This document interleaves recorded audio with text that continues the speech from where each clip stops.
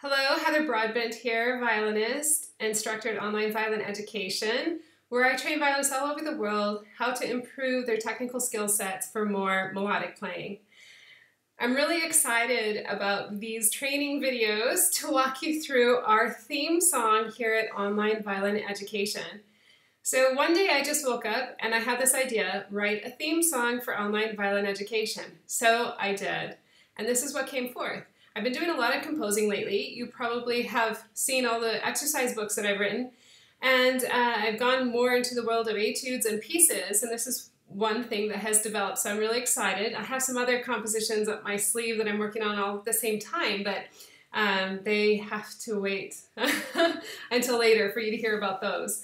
But the OVE theme song, what we're going to do is actually divide this up into 3 different sections, okay? So this video is going to be about measures 1 through roughly where it repeats, which is measure 17. So we're actually just going to walk through measures 1 through 16 because that's the easier version. That's introducing the theme, okay, here. I shouldn't say the easier version, but it's a statement of the theme. And then after measure 16, goes into some double stops and more exploration of the idea within 2 voices. So we have the double stops going on, as you can see in your music, which you printed up. If you haven't, you can just click the image on this page and you'll be able to get the music and download or print. It's up to you. And then the 3rd video is going to be after the double stops. So that's going to be measure 34 is the 3rd video. And that's more into positions, specifically only positions. So we have those 3 sections we're going to work out. So first off, whenever you start a new piece, you want to look at your time signature, okay? So we have our time signature, which is 6/8. You also want to look at your key signature, which we're in the key of D. And at the filming of this video, our focus with the practice calendar is the key of D in 4th position. And last month it was a key of D in 3rd position, or a couple months ago, I don't remember when. But we're here in the nice, comfortable key of D where we have 2 sharps. And our 2 sharps are F sharp and C sharp. And your half steps, or where your fingers touch on the instrument, is going to be between F sharp and G and C sharp and D. Okay, so keep that in mind. And always think your note names, not numbers. As you see, if you follow along with my books and my works, I don't have very many fingerings in there. The fingerings that are there to let you know, okay, when to play 4 or when to shift, that type of thing. But I specifically don't have fingerings in there because you need to be reading the note names and not numbers. One of my big stresses in my methodology of teaching the violin. Okay, so without further ado, let's go ahead and get started. I'm just going to move the stand a little bit closer. Okay, so first off, let's talk about this time signature. Our time signature is in 6/8. And whenever you have a 6/8, you can count in 2 ways. You can count 1, 2, 3, 4, 5, 6. And that's a really good way when you first start and you're working really slowly. So in that case, if we're practicing really slow, it would be 1, 2, 3, 4, 5, 6, 1, 2, 3, 4, 5, 6. Okay, that's how you'd count it. Then eventually, after you get really comfortable with everything in subdivided 8th notes and a count of 6 in each measure, then you could count it in a big 2. And in a big 2, it's basically dividing the measure up into 2 sections of 3. Okay, so it would be like 1, 2, 3, 2, 2, 3. That's the big 2 in the 6/8. So here we would have, it would be 1, 2, 1, 2. Okay, in the big 2. Now, I specifically have this in 6/8 and not in a 3/4. If you're looking at the music, you may think, well, why is this not in a 3/4? A 3/4 gives it a completely different feeling. In 3/4, it would be 1, 2, 3, 1, 2, 3, 1, 2, 3, 1, 2, 3. And it has a different feeling. If you have it in a 6/8, it actually gives it a feeling, kind of like a jivey feeling. So we have 1, 2, 1, 2, 1, 2, 1, 2. All right, so it has a completely different feeling in a 6/8 as opposed to a 3/4. So that's why I have it in a 6/8, because when I write music, I hear it and feel the time signature actually how it's supposed to be before it's written out on the page. So it's kind of an interesting process for me because I write it out and then I figure out what the time signature is. I don't start with thinking, okay, the time signature is going to be this and this and this and this. It's basically a feeling. It's like I hear the music, and then with the feeling of that music, how it's laid out, then I know what the time signature is going to be, okay? And that's the case for this piece. It's in 6/8, and it's a nice little challenge for you guys. So you can have a feeling of working in 6/8 because it's a little bit more difficult time signature as opposed to a 3/4, 2/4, 4/4, that type of thing. Okay, and I like to challenge you guys. That's what I'm here for. Okay, so the ideal tempo for this is 72 for the dotted quarter. Now your dotted quarter is your big 1 or your big 2 beat in 6/8. Okay. So if you wanted to know what your 8th note would be, you would have to take that 72 and you times it by 3. You would multiply it by 3. So that's pretty quick. So you can do the exact math if you want to figure out exactly what your 8th note would be. I'll just walk us through 2 measures at a time. So here at the beginning, the finger pattern that we have is 2 and 3 touching because we have our half step between F sharp and G. So really nice and comfortable for the first 2 measures. Now, whenever you work with me on video, so this you get to experience this, experience working with me on video here for the theme song, but basically what you see here is everything I do in different courses. It's the same type of feeling. I'll walk you through.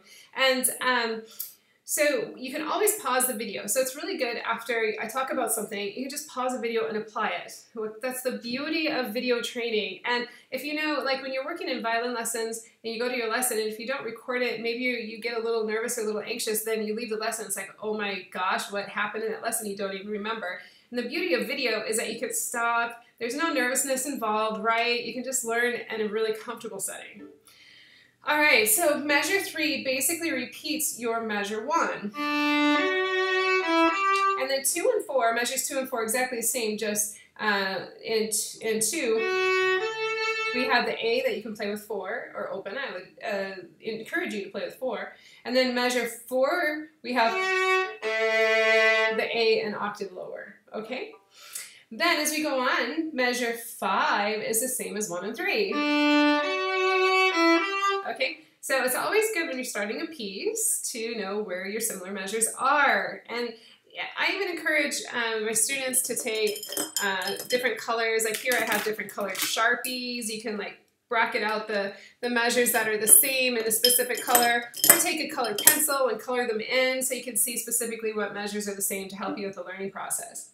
Now, as we get into measure 6, this is where the rhythm gets slightly complicated, and I would highly suggest here that you subdivide and count your 8th notes. So our rhythm here in measure 6 is 1, 2, 3, 4, 5, 6.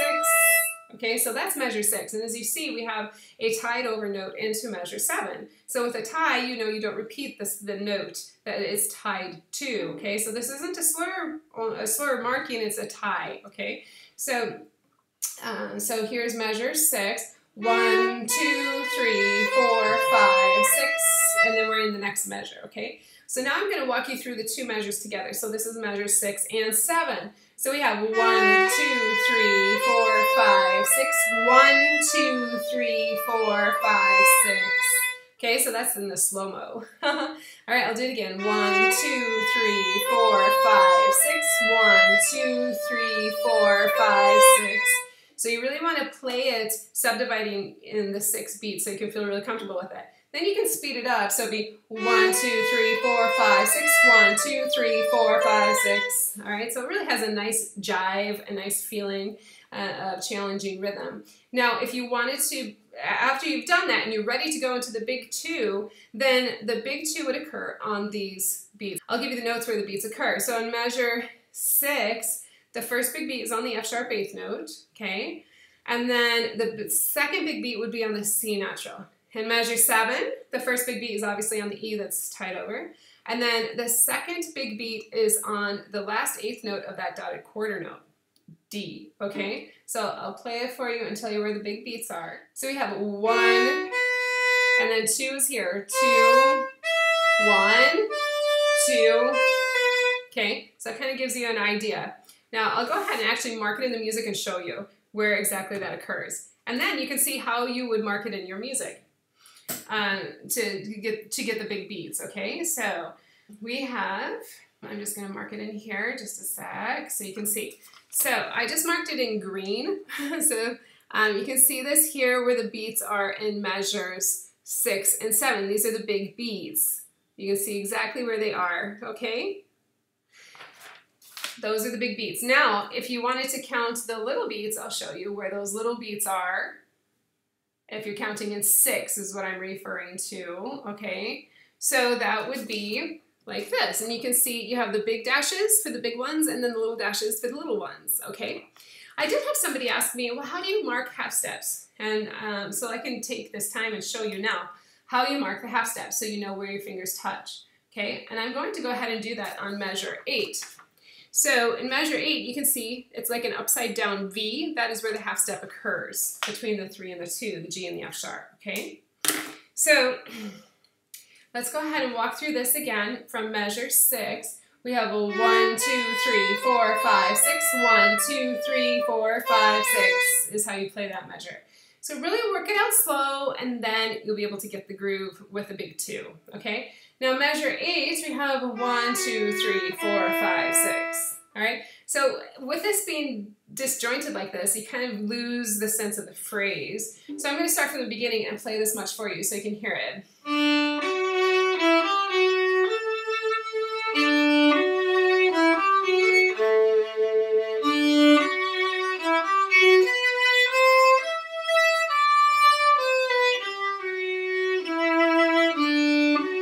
Okay, so you can really feel how 7 goes into 8 and it's like a cascading waterfall.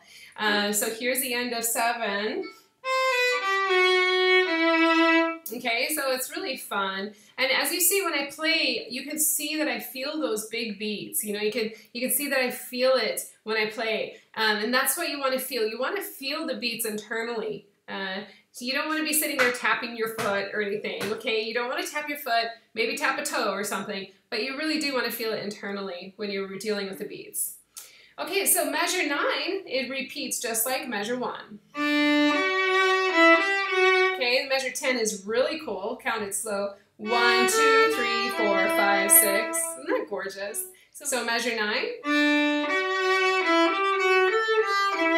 So you can really feel the big beats in measure 10. So you'd have a big beat on the F sharp and you'd have a big beat on the E, the dotted quarter note E there, okay? And going on, measure 11 is just like 9. And then measure 12 has the same rhythm that we had in measure 10. Okay, so just going up the scale, measure 12. And definitely use a 4th finger on that A. No open A's. And the reason why is because you cross over to the A for one note, and then you have to cross over to the G. And that's really awkward and just not a good fingering to do. So definitely do a 4th finger for that A. Okay, and then going on, so we are coming up to measure 13, again just like measure 1. And then measure 14, same rhythm as measure 13. Again, 4th finger for the E, and then measure 15. Now as you see in 15, we have a C natural, okay? So it's a low 2. Now don't have your 2s have an identity crisis, I call them, okay? No identity crises for your 2s. They either have to be high or they have to be low, nothing in the middle, okay? So measure 15, really feel your 2 come back next to your 1.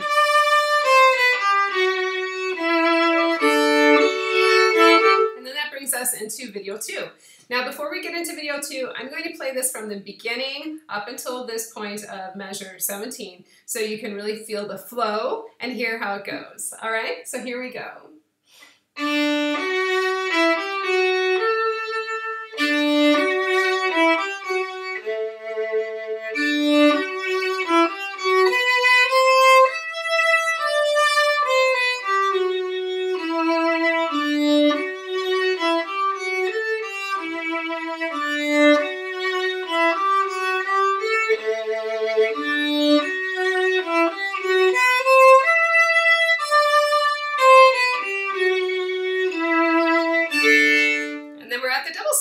So once you have this completed and you feel really confident with this, then you're ready to move on to video 2 where we explore the double stops. Have fun, enjoy, and I'll see you in the next video. Ciao!